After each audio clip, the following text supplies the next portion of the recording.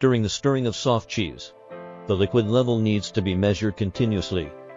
The liquid level is usually measured in the mixing tank with a radar level.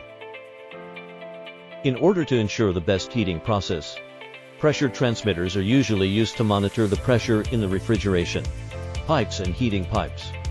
To ensure the continuous supply of raw milk to the separator, a microwave level switch is generally used to monitor the liquid level in the separator, and a pressure transmitter detects the pressure in the conveying pipeline.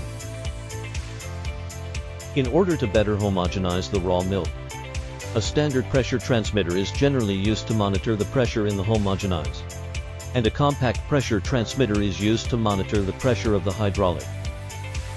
To ensure the quality of dairy products, pressure transmitters are often used to measure the pressure in the milk tank, and microwave level switches are used to measure the limit in the milk tank.